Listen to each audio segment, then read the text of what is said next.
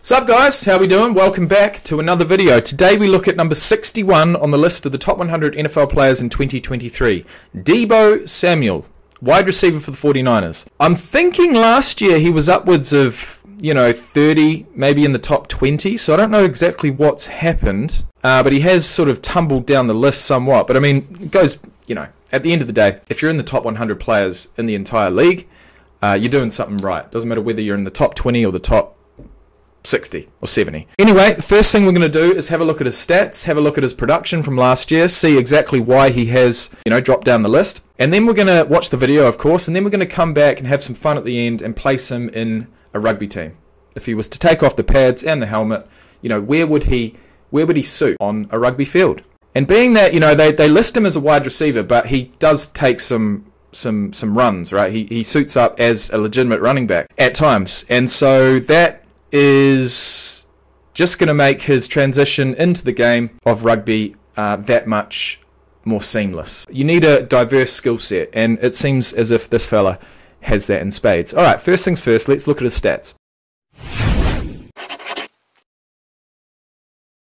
Taishan Raekwon Deebo Samuel, born on January the 15th, 1996. He's 27 years of age, 6 foot tall, 215 pounds. Went to South Carolina, played college football at South Carolina, got picked up in the 2019 NFL Draft, round number 2, pick number 36 to the 49ers, and he's been there ever since. 1920, so he's played 4 years total. And with that in mind, I believe he'd be in line to secure his second bag if he hasn't already. Let's have a look. Ran a 4.48 for the 40-yard dash, 39 inches on the vertical, 10 foot 2 on the broad jump. See, when someone jumps vertically 39 inches, but then horizontally only jumps 10 foot 2, it stands out to me. But at the end of the day, you do only get a certain amount of tries. I feel like on a good day, he'd be upwards of 10.5 feet at the very least. 15 reps on the bench. Overall, really, really athletic. Played 4 seasons in the league. Only played 13 games last year, because in week 14 he had a high ankle sprain, which ruled him out for the remainder of the regular season, but then came back for the postseason, played a significant role. 3 games, 211 receiving yards, 1 touchdown, 34 rushing yards, and that brings his postseason total to 9 games from just 4 seasons. That experience at the very least, he hasn't won a Super Bowl, but that postseason experience is going to put him in good stead for the future. So this is why he has dropped down the list. He went from having 1,405 receiving yards in 2021 down to 632, bringing his career total to 3,230. He went from having 365 rushing yards in 2021 down to 232. So that's not so much of a drop. But just overall production. I mean, he was almost at 2,000 all-purpose yards in 2021, and he didn't even make 1,000 all-purpose yards in 2022. So that's probably got something to do with it. During the 2022 off-season, which was prior to last year, it was reported they requested to be traded.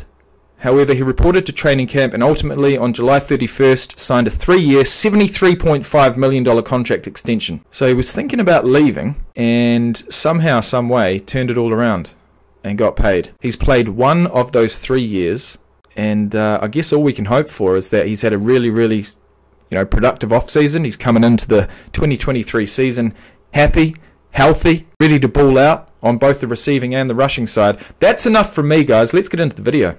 I'd be a dog on that field.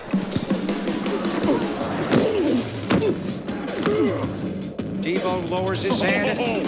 That is the physical style of Deebo Samuel. No, that's what I said. That is a physical style, and just to reiterate his size, 6 foot 215 pounds. After a couple of meals, it might be 220. So let's call him 6 foot 220. South Carolina guys, we bring that dog.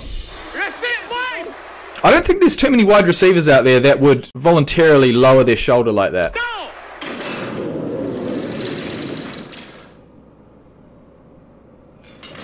19. Nobody moves like Deebo Samuel. Sure, he's fast and tough to tackle, but what sets him apart is that a defense never knows quite where he'll be. One snap he's in the slot, the next in the backfield. Then, the end zone. Deebo detonates Yeah, he's a legitimate triple threat. for 6. You like, okay, this guy a wide receiver one play, and then next thing you know, he'll go in the backfield, break for a run. See, okay, so the previous play that we saw him in the backfield, that is a legitimate running back handoff, right? It's not just, like, to see these wide receivers get rushing attempts, yes, to look at their stats, you might think that they rush the ball, but really, it's probably going to be somewhat of a jet sweep, or at most, a pitch play, but to see Deebo Samuel literally line up in the backfield as a running back and take a handoff, it's a legitimate dual threat, and that is exciting. For like 70 yards. Deebo coming left, finds a crack, turns the corner down the sideline. Go, boy. On the ground.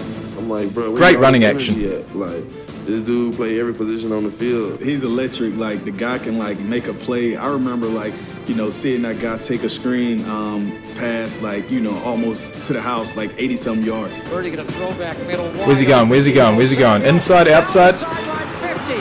Takes the outside channel Talk about putting your foot on the gas pedal, getting that motor and just running puts his foot on the gas pedal. Out.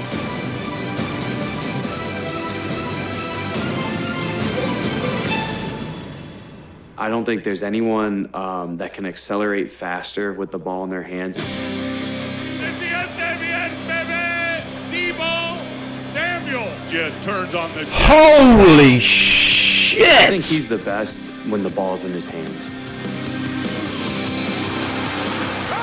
By Deebo Samuel breaks a tackle 40. Deebo 35-30, 25-20. No, he's not gonna. Oh, what? Maybe his best play. What a play! He's had so many. What a play! He did absolutely Sometimes It everything. looks like he's going to get tackled for a 5-yard A loss. bit of ballet, caught the ball up in the air, bit of a rebound, you could say, brings it down, bang, breaks one tackle. He obviously had the corner in mind the whole entire time, but he had to do some work there.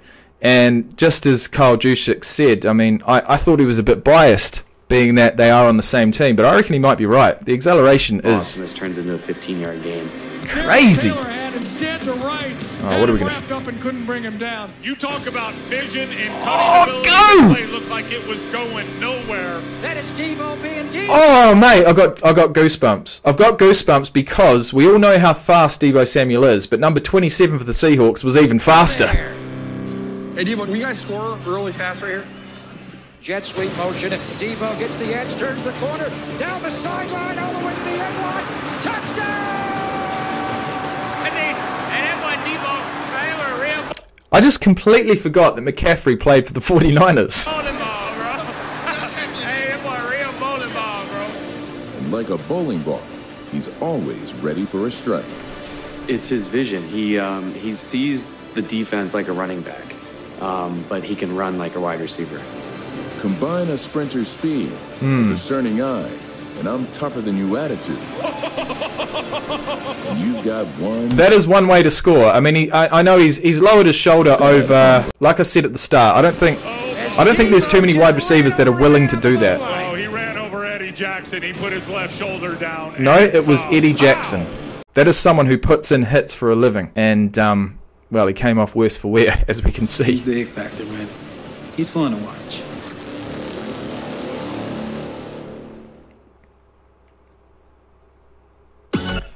You think he's fun to watch on the American football field? Well, just think what he could do on a rugby field. Take the helmet off, take the pads off, and let him go. Where would I place Deebo Samuel in a rugby team? I'm going to say, look, the easy transition, the classic transition from a wide receiver would be to put him on the wing. You know, they're used to being out there. The only major difference is that you've got to catch a backwards pass rather than a forwards pass. And also, if you're getting close to the sideline, you're going to want to stay in rather than just run out. But I feel like he's got too much to offer. I feel like he is too dynamic. He's got too much of a skill set. I'm going to put him in at fullback. I don't think he's got the mass to be a solid centre.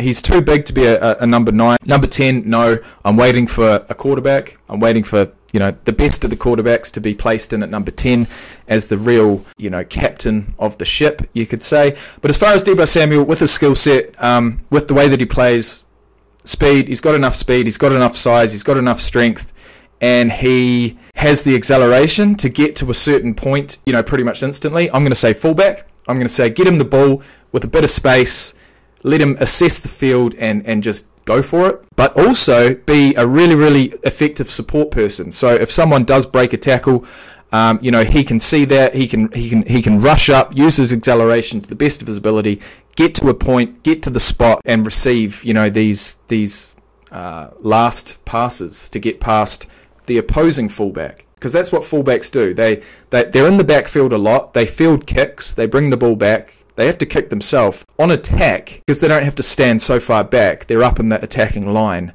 They are a really integral part of being that support system, right? So rugby, you don't really want to be tackled to the ground because then you've got to let go of the ball. So if you can stay on your feet and if you can keep that play alive by finding a support person coming up on the outside or your inside, I feel like Deebo Samuel would be that perfect support person as a fullback. I'd love nothing more than to see him strap that 15 on his back and give it a red hot crack. All right, guys, that's enough from me. I'll see you in the next one.